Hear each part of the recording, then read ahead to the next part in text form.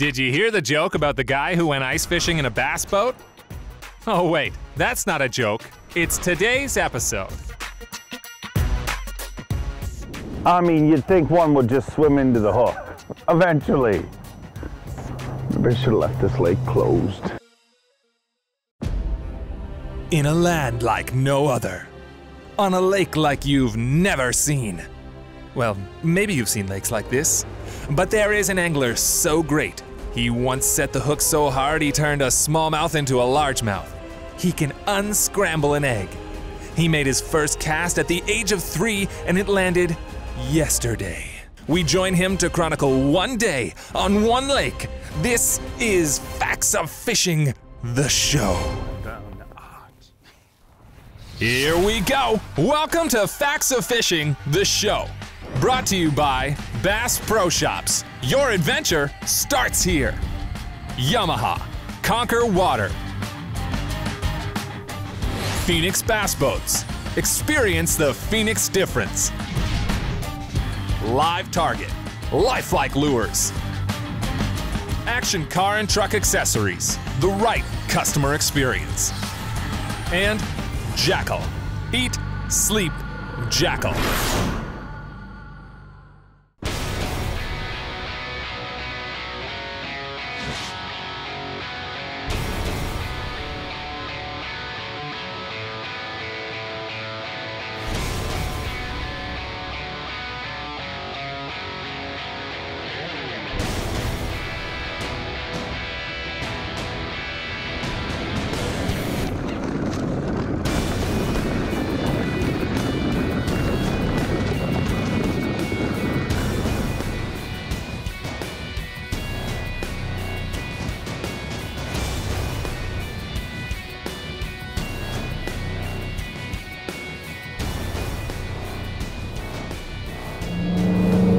It's basically like ice fishing. I mean, all we're doing is making a hole and then trying to make it bigger.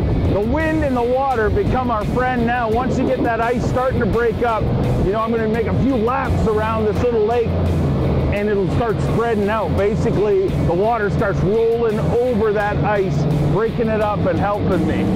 But we got to get it started.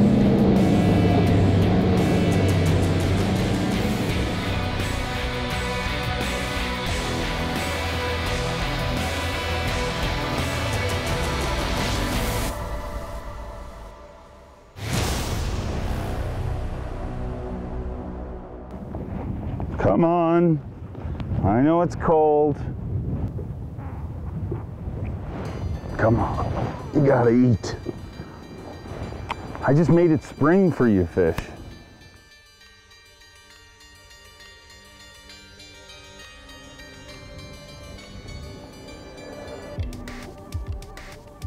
I mean, you'd think one would just swim into the hook. Eventually.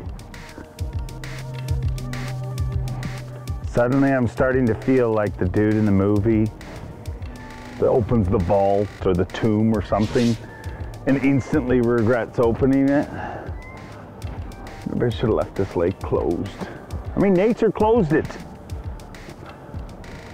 How foolish of me to think I know better.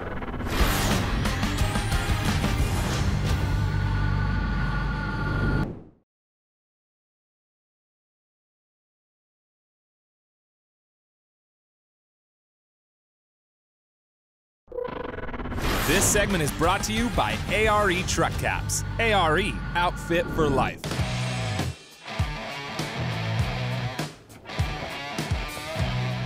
Come on, they gotta use jerk bait. Figure out what these fish are going to eat.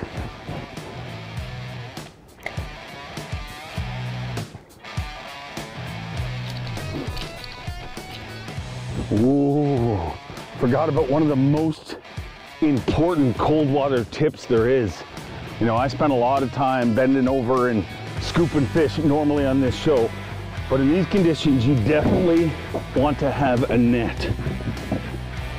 Just keeps your hands a whole lot warmer. I mean, you know, fishing beside the boat, you're gonna dump your hands in the water to land it. I mean, I'll dump my head in the water if I have to land it, but in these cold conditions, you're gonna regret that in a hurry.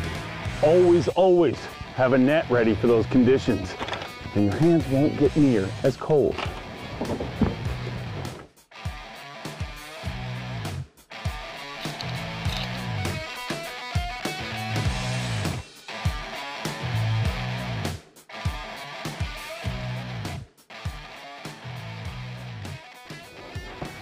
Just gotta find a way to catch the first one. And I think if I can figure out the way to catch the first one, I can duplicate it. But boy, these are about as tough a conditions as you could ask for. A deep diving jerkbait like this little rainbow smelt is basically the perfect situation for cold, cold water like this. I mean, I can cover water, but I can also kill it and let it sit. And I'm gonna let it sit for a long, long time. And every time I let that sit, I'm trying different retrieves, you know? I'm gonna let it sit for as little as half a second, but as much as sometimes 10 seconds. But once you figure out what those fish want, you duplicate it and you're gonna catch more. I just gotta figure out what the first one wants. Or else this show is gonna be really boring. Hey, remember that guy who broke all that ice and didn't catch a bass? Nobody wants to be that guy.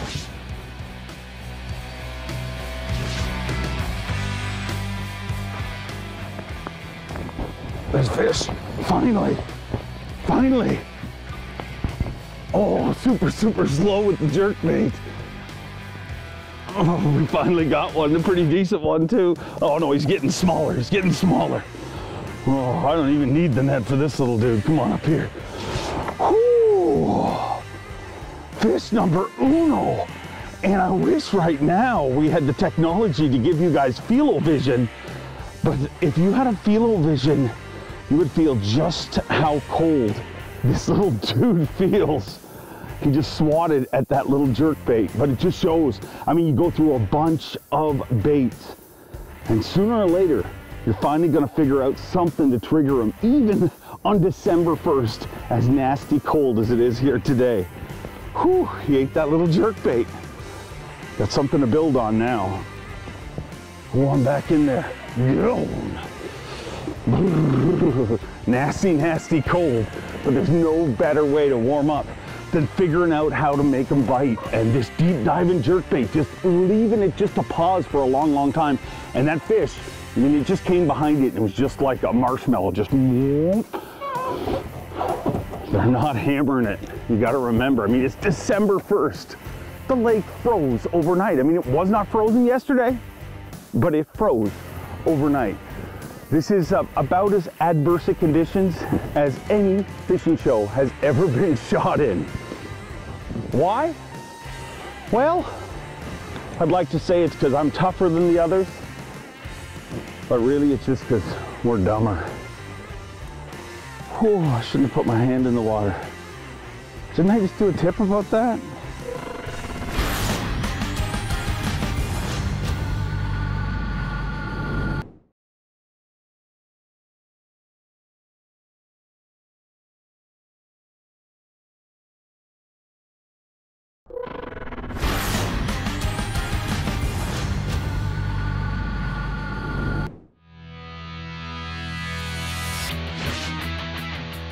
We got one. I kept saying I just got to get one and figure out a way to build on it. Well, we got one. Time to start building. See long, long pauses I'm making. You know, I pop that little suspending jerkbait. I let it sit there and pop it again and just let it sit there. It gets the fish's attention. You know, they swim up, they look at it. And it's the whole fact that that bait doesn't move that triggers them to eat.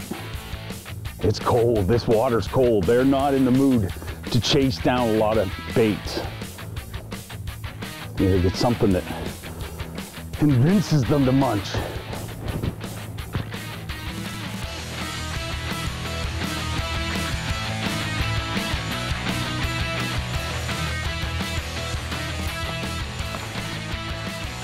Oh, came off one of those stems and I felt, nope.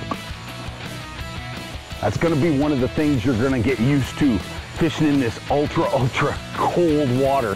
Fish don't chase your bait like they do in the summer months. A lot of time in the summer months, you miss a fish, and that fish will come back, you know, by the time you get your bait back to the boat. They got a small little zone and they don't want to move out of it when the water's this cold. Oh, I had one whack at it. They're sitting in that weed. Found the fish, just got to find the right tool or the right bait to get them out of there. The jerk bait just keeps getting hung up in the weeds, so little swim bait may be the key. You know, really, that's the way you want to start thinking about lures. I mean, a lot of times people will say, oh, what's your favorite lure? What lure do you like to throw? You got to think about them the same way, you know, a mechanic or a carpenter thinks about, you know, tools. If you went to a mechanic and said, you know, what's your favorite tool? They don't have a favorite tool. They have a favorite tool for certain jobs, and that's exactly the way you should think of your lures. You know, I found them with that jerk bait, but I just keep getting hung up in those weeds, so trying different baits, something that'll work through those weeds a little better. Get the right tool, and you'll get the right results. Stop thinking about baits about, that's my favorite, I love to catch them on this. You can have a favorite, but just like an effective mechanic, an effective plumber, an effective contractor, you've got to be effective with all your tools. See what I'm doing here? I'm holding that line up as that bait drops. You know, in this cold water, a lot of times your most effective cast is that first initial drop. You know, it slowly falls down in front of those fish. But if you've got your rod tip down, you're never gonna feel it. Always lift your rod as that bait is dropping. It just allows you to stay in contact with that bait. And if anything comes anywhere near it, I'll be able to whack it. On a day like today, bites are gonna be few and far between, and you got to make sure that you capitalize on every single one of them. Or else you end up looking like that idiot that smashed all the ice to catch one 1-pound bass. Wonder who that idiot would be. There he is. There's the idiot. That one right there. That's the idiot.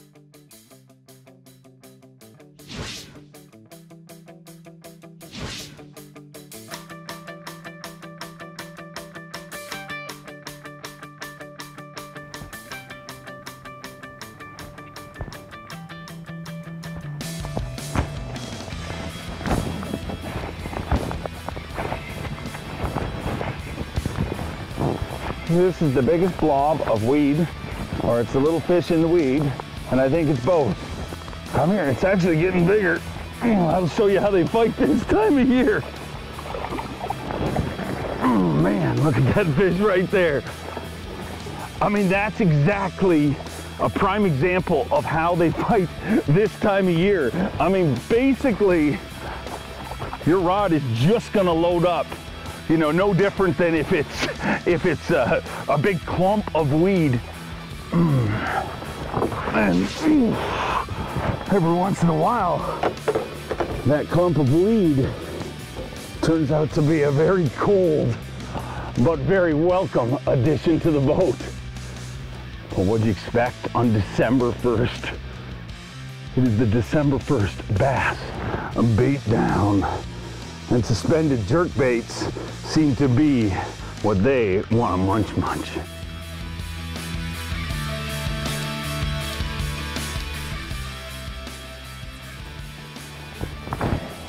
Another one. On the very next cast, another one eats it. When you find one, you will find more this time of year. Oh, come here, dude. These are not giants, but I'll tell you what, they're making me feel a whole lot better about breaking ice today. Little chunks. I mean, I'll take them in the summer. You wouldn't even look at that fish, but it's December 1st. I mean, we came on the day that the lake actually froze. Whew. So beggars can't be choosers.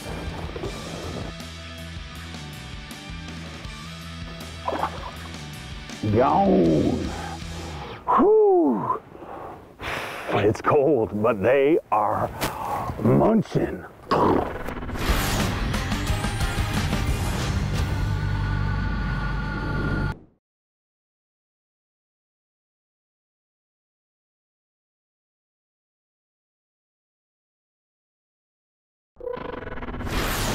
This segment is brought to you by Hook Performance Fishing.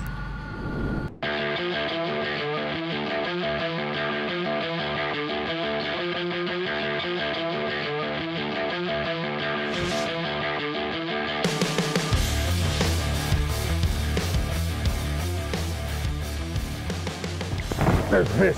Smoked it. Oh, he's running. It's better fish, I think. Oh, this might not be a bass. This may not be a bass, people. No, this is an angry one.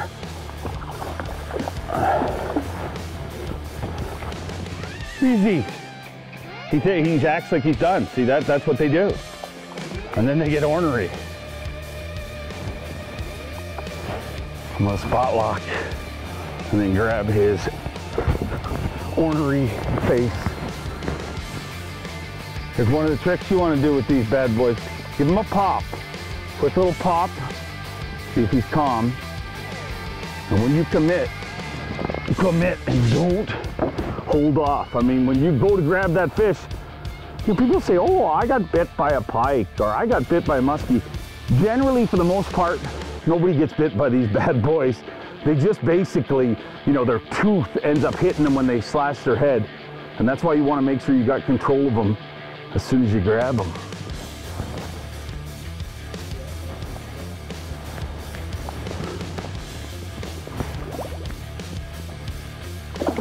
Gone. Whew. Made my bait a little stinky.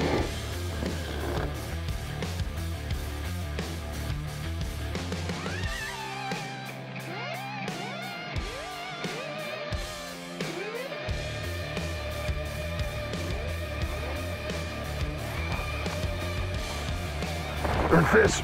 Swoop, crankbait. Oh. Oh, John, there! It was a good one. It was a good one.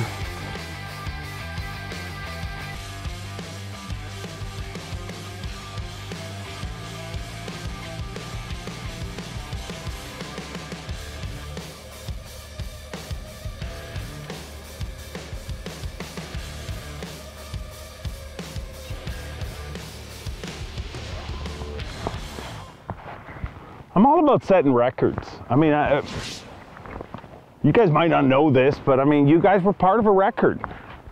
I mean, I think I can officially go on record and say this is officially the least amount of fish we've ever caught on Facts of Fishing. So, you know, I thank viewers a lot of times for watching, but I really want to thank you guys because there hasn't been much to watch, has there?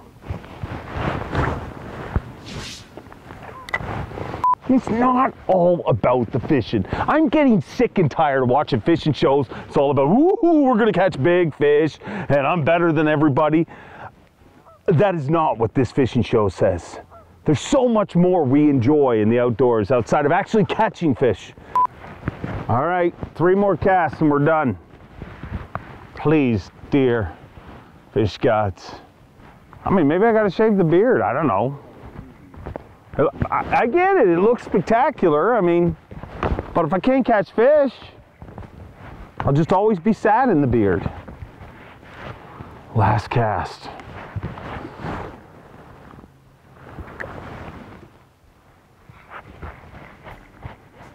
My bait got messed up. I get another one. It's in the angler's code of ethics. If your last cast gets screwed up, you definitely get an extra.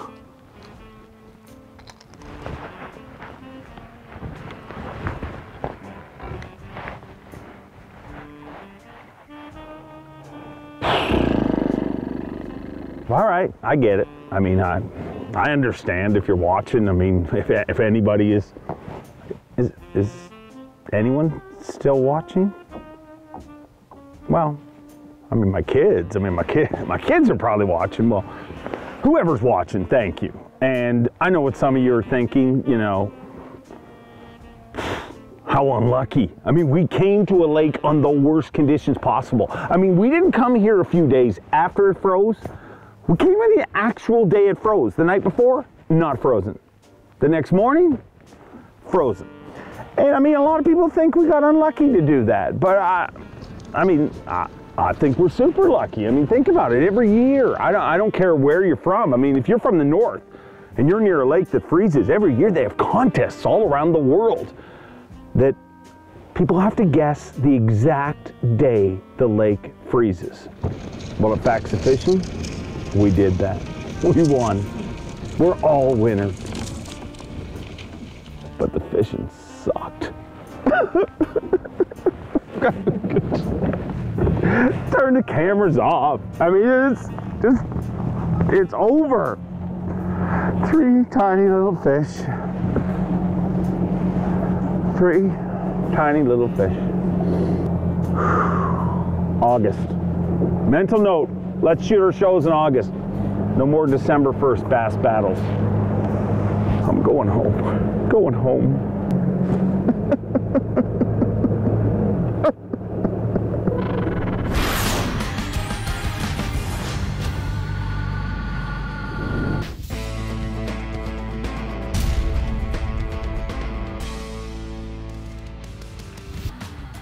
Dave fished for 8 hours, made 362 casts, and caught 4 fish. That might be an all-time low, even for Dave. That's the score. Now time for the facts. Dave caught all his fish on a live target deep diving rainbow smelt jerkbait, fished on a 6-foot 6-inch medium heavy action spinning rod, spooled up with 10-pound test braid and an 8-pound test XPS Bass Pro Shops fluorocarbon leader. And that's the facts.